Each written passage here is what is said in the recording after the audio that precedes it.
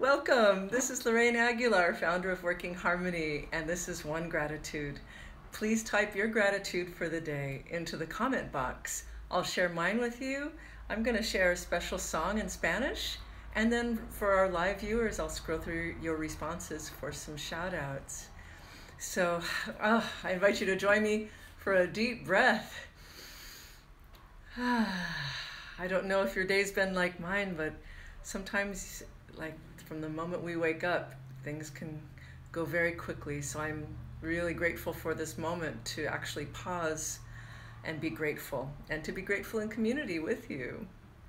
So my gratitude, when I was waking up this morning, I noticed myself feeling grateful for choice, because I'm fortunate enough to have a life where I had the freedom to choose, I'm still feeling a little sleepy. I think I'm going to choose to sleep in a little bit today.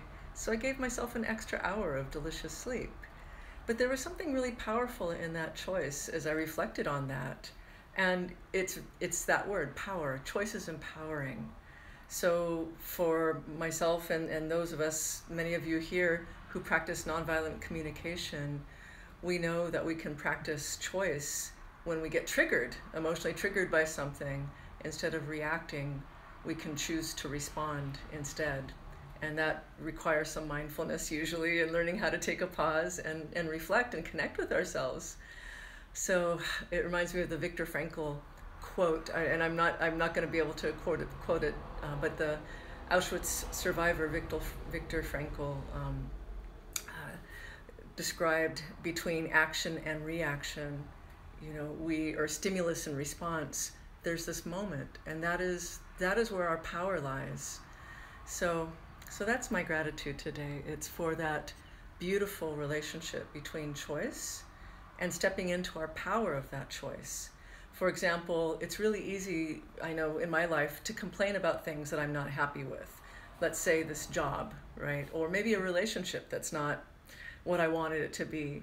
So instead of saying I'm stuck in this job, I'm doing this work because I have to, and I'm doing this thing because I should do it, I love shifting that into choice. It's like, you know what? I might not enjoy this job, but I'm choosing to do it because it's meeting some very important needs right now, such as my ability to provide for my family, or this relationship. You know what? I'm choosing to be in this relationship. I can also choose to be out of it. Freeing ourselves from the shoulds is part of the power of choice. So anyway, not to lecture at y'all, but this is the power that I appreciated. It's the freedom of choice, but it's the power that comes with it.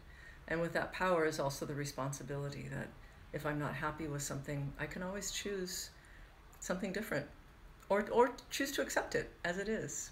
So, all right, well, that's my gratitude today. What is yours? This song that I'm going to play for you is a special request from Edward Valle, our YouTube viewer, who's also very dear to me. This song is dedicated from Edward to Mia. Mia, this is your birthday, and this is your Mexican birthday song. Esos son las mañanitas que cantaba David, y las muchachas bonitas te las cantamos aquí. Despierta, mi bien, despierta, mira que amaneció, y a los pajarillos cantan, la luna ya se metió. ¡Ajá! Qué linda está la mañana en que vengo a saludarte. Venimos todos con gusto y placer a felicitarte. El día donde naciste, nacieron todas las flores.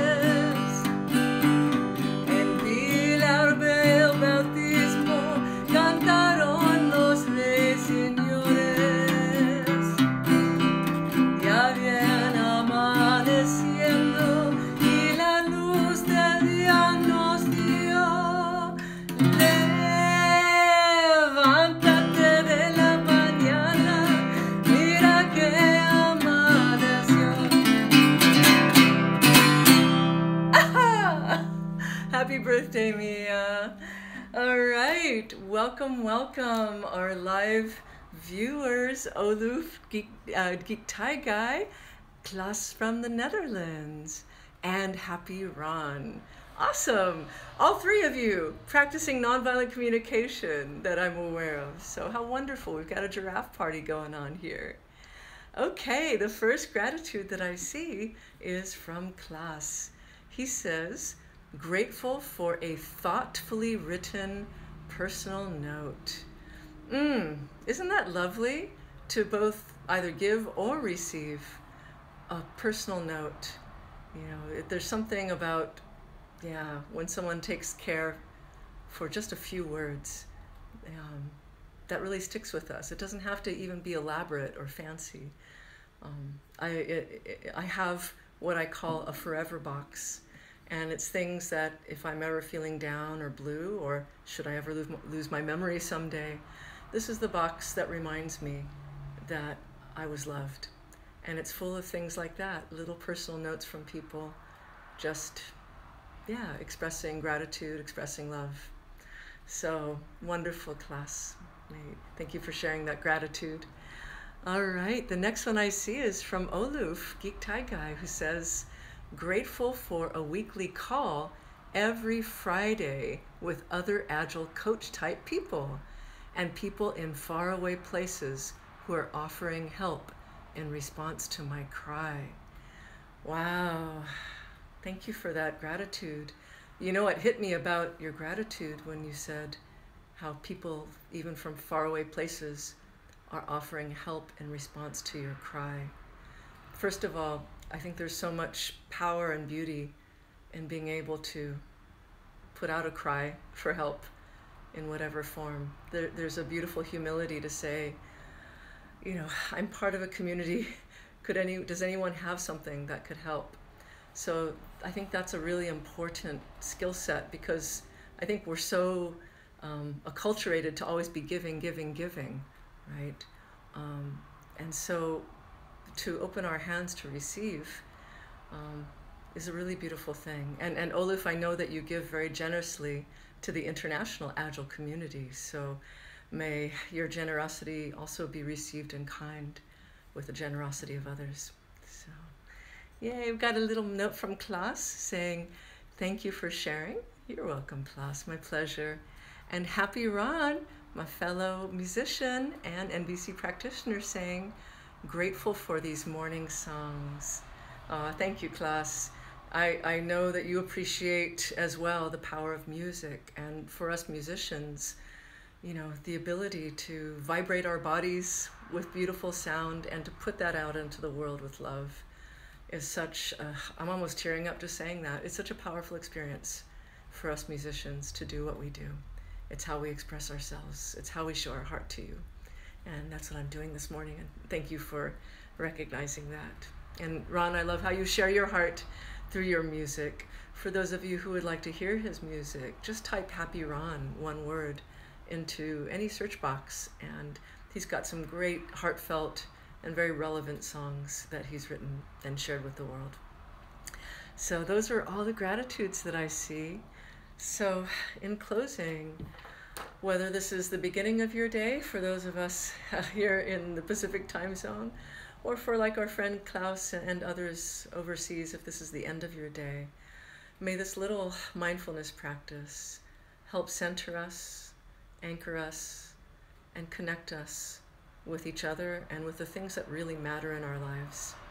I think I recently heard that Michelle Obama in her podcast confessed to how a lot of these world events that are going on right now can contribute to sort of a low-grade depression for her and for so many of us. And by the way, that's secondhand information that I got. I haven't fact-checked that. But the idea that our framework can make such a difference in our worldview, whether we see the world with hope and positive action, or with despair and just inaction. So may this little practice fuel you to be the light that shines through the dark times. So Have a wonderful day or evening. Please be kind. Please generously take care of yourselves and each other as we do our part to facilitate humanity rising.